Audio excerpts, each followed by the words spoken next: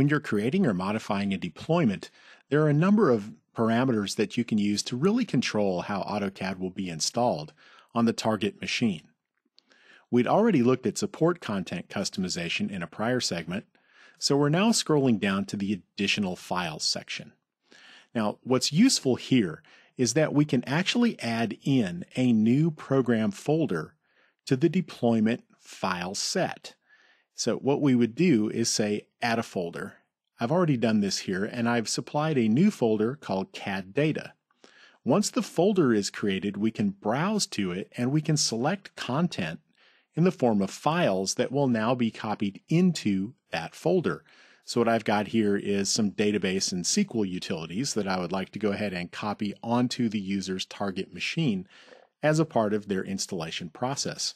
So as you see, you can actually append your own files and folders onto the deployment file set. So it's very easy to include your custom code with AutoCAD's normal deployment.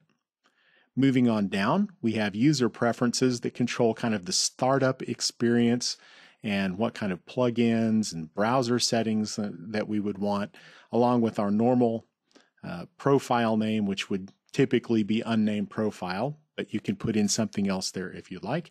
And if you would like to override the default shortcut, which would already have correct pathing and all that type of information, you could go ahead and create your own shortcut name and specify your own shortcut parameters.